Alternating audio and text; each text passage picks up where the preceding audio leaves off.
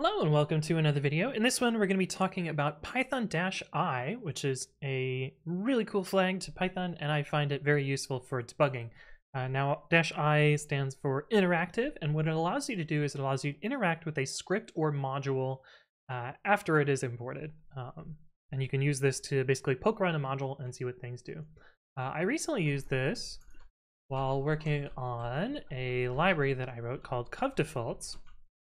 Cov-defaults provides some defaults for for running coverage, and I've actually covered python-i in a lot of other videos, but I've never really called it out explicitly, so I wanted to set aside a separate video to talk about it directly.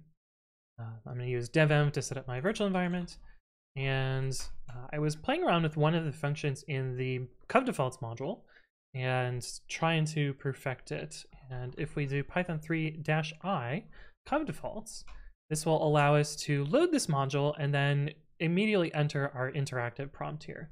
And so you can see here, we have all of the names that are available in the module, and so we can call the ones that we care about. And the one that I was playing around with is this lt function, which generates regular expressions for numbers that are less than a particular number. I'm sure there's some code golf to this, but this was the implementation that I came up with. But I was basically just trying to get some quick answers to like, what does my code generate? I was also writing tests on the side, so this can kind of be used in place of tests or along with tests, depending on what you're trying to aim for there. But it basically allows you to poke around modules as you run them.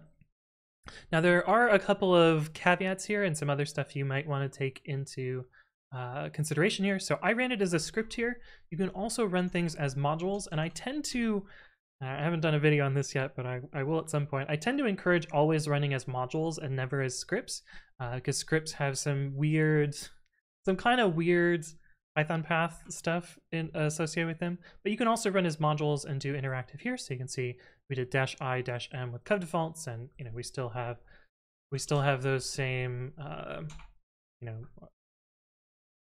functions here and can generate those just fine.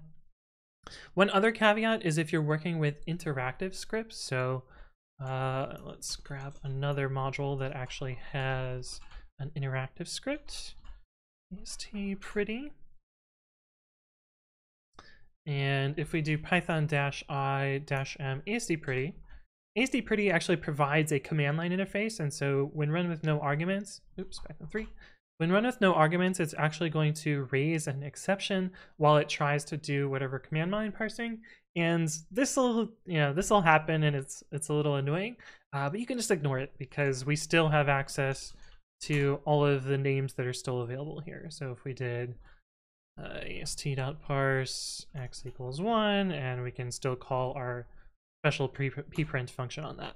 So even though this crashed on startup, you can kind of just ignore it and still chug along and do whatever you need to do here.